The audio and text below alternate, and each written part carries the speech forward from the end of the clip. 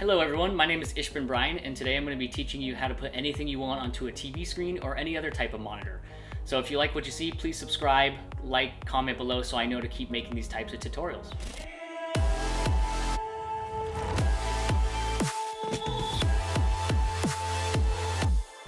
So the first thing I did was plug an HDMI cable into my laptop and then from there into the back of my TV so I could project a solid color.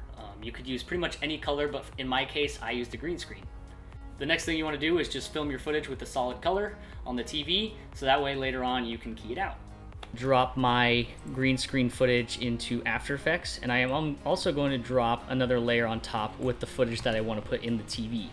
So I'm going to grab that TV layer, bring it above the green screen here, and I'm going to scale it up a little bit just to get kind of like a reference point. And then I'm going to move that layer underneath the green screen layer so I can do all the green screening to the green screen footage with the TV in it. So I'm going to click that.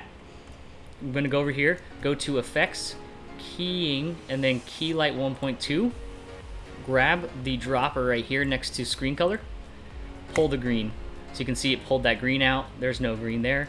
But the footage doesn't fit directly into the TV, so I can adjust that. So if I click on the TV layer, then I'm going to go over to right here underneath the cube here. If you select this box, it's going to make it a 3D layer. So I'm going to re-angle it a little bit. So I'm going to hit the little drop down arrow, rotate the Y axis so it kind of rotates along that Y, and then I can bring up the footage here.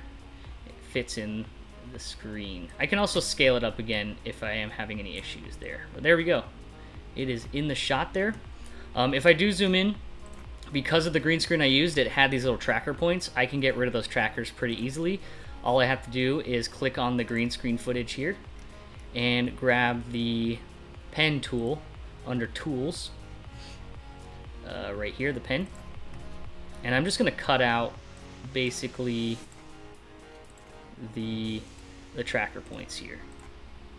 And now it did that. So I'm going to go down to my green screen footage, drop down the arrow, go to Masks, and then Invert. So now we have removed that, and if I play this back, we have footage on the screen. It's as simple as that. I hope you liked that really quick tutorial. If you like what you see, please comment, like, subscribe so I know to keep making these videos. You can follow me on my Instagram here below where you can see a lot of my work, and good luck.